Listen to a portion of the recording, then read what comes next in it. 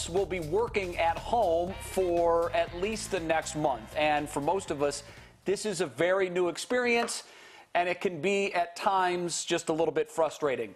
Our Stephanie Haney talked with Moe Vela from Transparent Business, who has advice that we all could use for how to get through this very trying time.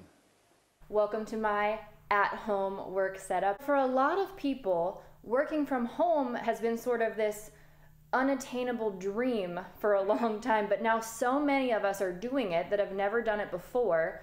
Yeah. And it's hard. Why is it so hard? It's different and it's a change. And so, you know, it's one of those things, be careful what you ask for kind of things in life.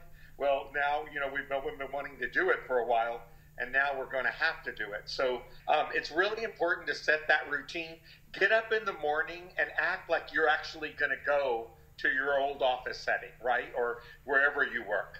And so that means get up, shower, get ready, put your makeup onto your hair, right? Put on some type of an outfit that's presentable, and then go to what I call establishing your boundaries by designating a specific workspace in your home. I don't know if you're looking at the background here, but I'm in a one-bedroom situation here. It's not a big space. It really feels like my entire space is taken over by work. Yeah. Do you have any recommendations if you are living in kind of a small area? It's important. When you're at your desk where you are right now, for example, try to stay away from there when you're doing personal stuff, so that in your mind, right, and in your heart, you have a break.